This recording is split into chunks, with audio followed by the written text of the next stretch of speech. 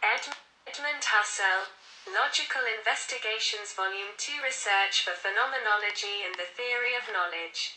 Language is one of the main aids and instruments of thought. Decisive point of view for pure logic as a philosophical discipline. The examination of language is a philosophical preparation essential to the construction of pure logic.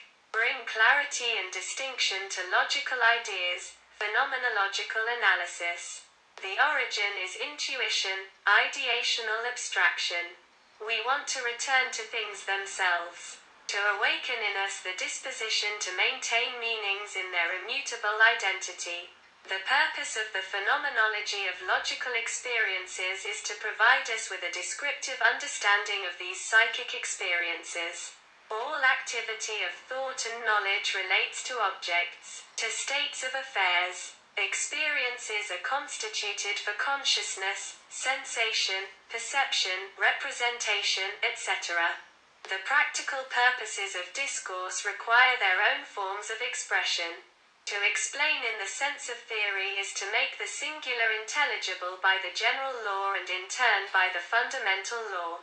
In every expression, there is something manifest, signified, named, or designated. Observe the distinction between what a name designates and what it connotes. The essence of meaning is in its content, which presents an identical intentional unity. A theory is an explanation.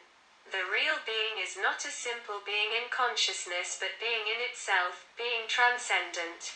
To the sphere of phenomenology and especially of the theory of knowledge belong only essence and meaning. The intentional concept of representation is the sole determinant for the theory of knowledge.